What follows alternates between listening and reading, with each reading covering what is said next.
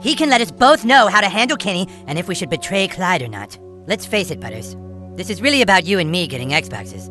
The rest are simply there to help us get through those doors. Hey! I told you kids to stay out of my damn yard! Do you mind? We're trying to talk here.